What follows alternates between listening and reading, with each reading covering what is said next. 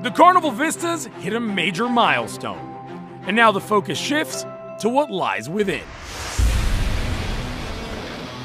So you can say I've done this before. I've been to 10 dry docks, 30 countries, and sailed on just about every ship in the Carnival fleet. I want to know how all this got here. So I took off for Italy to find out. And on this go-around, everything's different. Wow!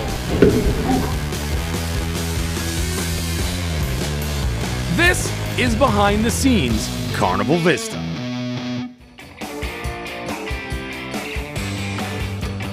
Since we last checked in, Carnival's future flagship has moved out of dry dock and into wet dock.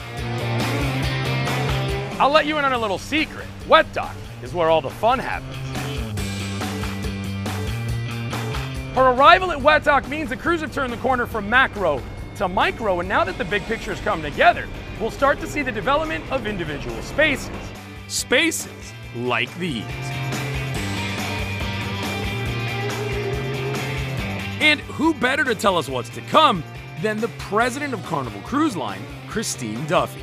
I think the really great thing about Vista is the whole indoor-outdoor experience. Here, you can eat outside, you can eat inside, and I think we've just really incorporated so much of the name Vista, where from wherever you are, you're really drawn to the outside space. Out of all of the dining options, which is the first one you're going to?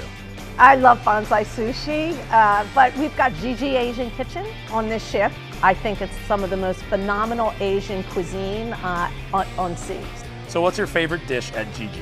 I have to say the pork belly. It is so good. It's so good. It is it's so bad. But we have a great gym on board this ship too. In fact, the number of eateries with alfresco dining options tops out at 12. Well, 13 if you count your stateroom balcony. Mixing indoor and outdoor seating will be a welcome perk, but how are they going to make it better? Most notably, this. They're going to be installing revolving doors, one of which, cost 160,000 euros. Alfresco dining is a sweet highlight, but I want to see the other heavy hitters too. So I met up with the design firm in Miami. Welcome to Big Time. So what is it that kind of inspires you when you're working on these projects? You know, the people. We create venues that people can have experiences that they can't have in other places. The Carnival Vista is all about connection, so naturally, the dining rooms are crafted to match the ship's atmosphere. This was supposed to feel like an authentic, dining experience. So we got away from the conference room spirit and created a true urban restaurant. It is challenging, but they were really helpful in keeping the space open, airy, and still feeling intimate.